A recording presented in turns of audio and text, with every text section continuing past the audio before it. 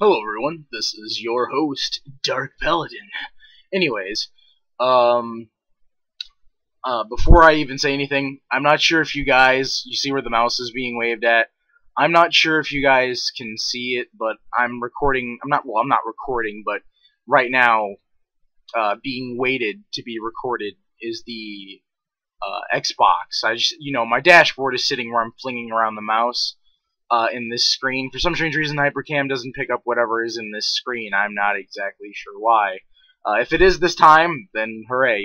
You're seeing my dashboard, and you should be seeing that my thing is prompting me to play Modern Warfare 3 because that's the disc that's in my Xbox.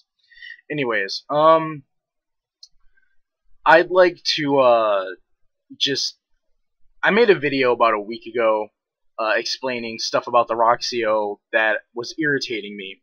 What was really irritating to me the most about the Roxio is that it would have this screen glitch, and it would keep doing it, and I didn't know how to make it go away. I watched a bunch of videos on it, and all they said I needed to do was make sure that my profile is HD 720p, like my TV. Your profile needs to be the same quality as your TV. You cannot have a 720p TV and record in 1080p. It doesn't do that. It doesn't work that way.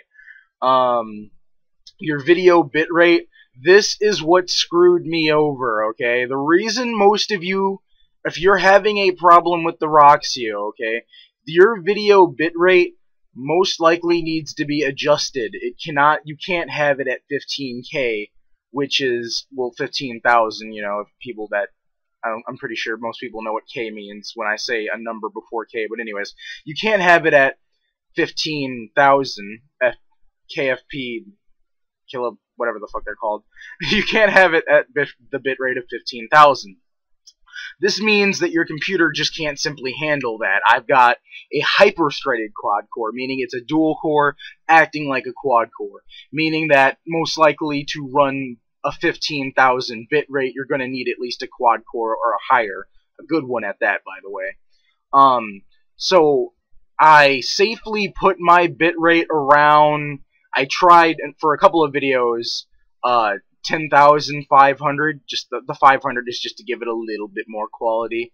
Right now, I'm trying 11,500. I think my last video that I made, the wrestling ones, WWE 13, I put those at 11,500, and the quality was great, other than the microphone. We'll get into that at the end of this video, but so this is the key thing right here. If you're having any screen errors and your profile is the same as your TV, you might want to adjust your bitrate. Maybe your computer can't handle it. So I hope that fixed a lot of problems for some people, because that's what was screwing me over, was the video bitrate. I probably can put this at 12,000 or 12,500, but just to be sure, I mean, it depends. It really depends on the game you're playing, too. If you're playing Halo 4 or Assassin's Creed 3, you want to probably leave it at around 10,000 through, 11,500 like I've got right now. If you're playing something a little bit dimmer, like the Dragon Ball Z Budokai HD collection, you might be able to stack it to 12,000 or 12,500. But this is my recommended area. If you've got a dual core or a hyper-threaded dual core, you want to be in between 10,000 through 11,500. That's just my best, because just because you lowered the number a bit, I mean, the quality is generally the same, okay? It's not a big of a difference. I noticed when I moved down from the 15,000, it wasn't that big of a difference, to be honest, guys.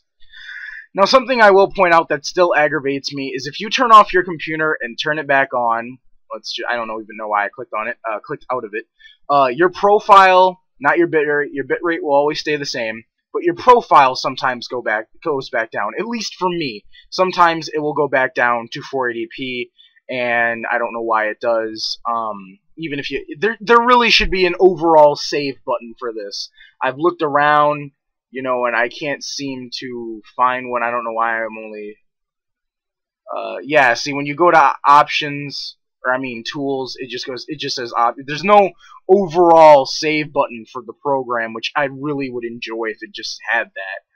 Another thing is you want to make sure if you're using HDMI, put your input as HDMI. If you're using component, then you want to put it as component.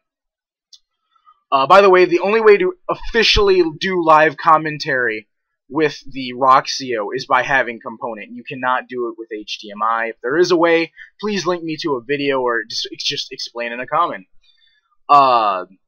If you're still having screen issues every now and then, it usually only happens when the screen goes black.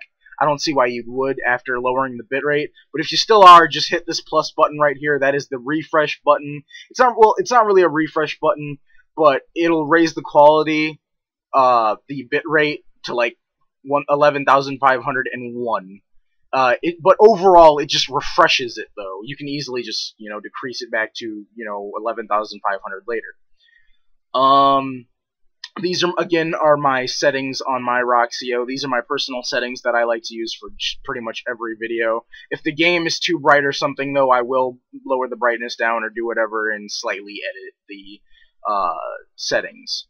Something also that I'd like to point out again is if you turn off your computer and turn it back on, these settings will reset back to 128. The default settings are 128. If you turn off your computer and turn it back on, at least for me it's doing this, it will reset back to 128. You want to make sure that you hit this little sun thingy right here because that's the settings. It says enhanced picture right now. You want to make sure that you mess around with that and make sure it's all good and gravy right there.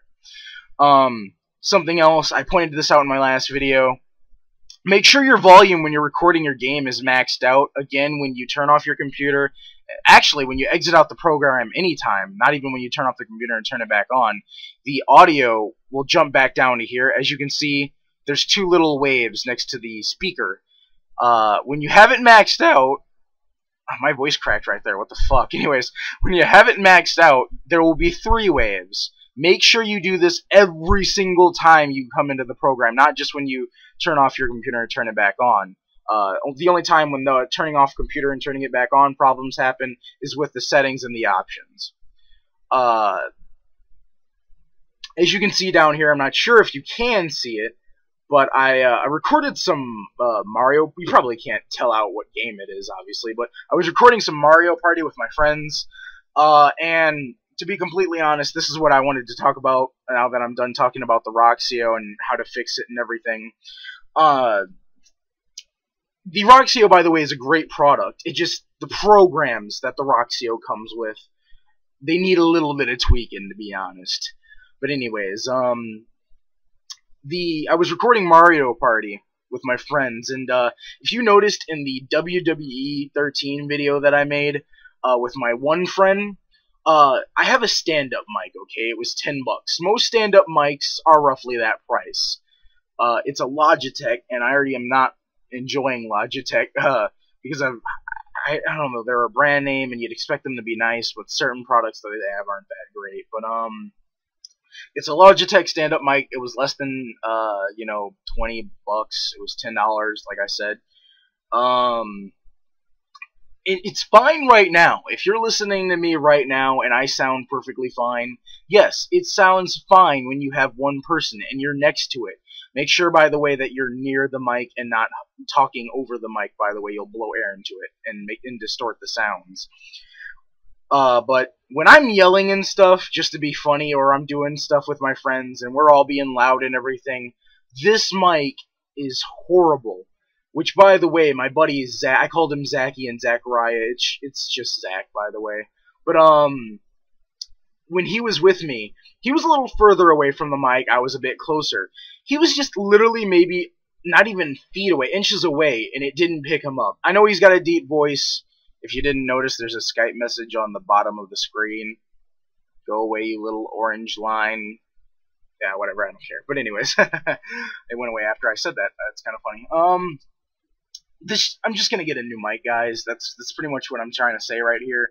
Is I did not enjoy the mic quality of my WWE 13 videos. I love the video quality. The Roxio isn't I wouldn't say it's an amazing device. You're obviously going to get better with a hop hog, or not a hop hog. I mean an Elgato.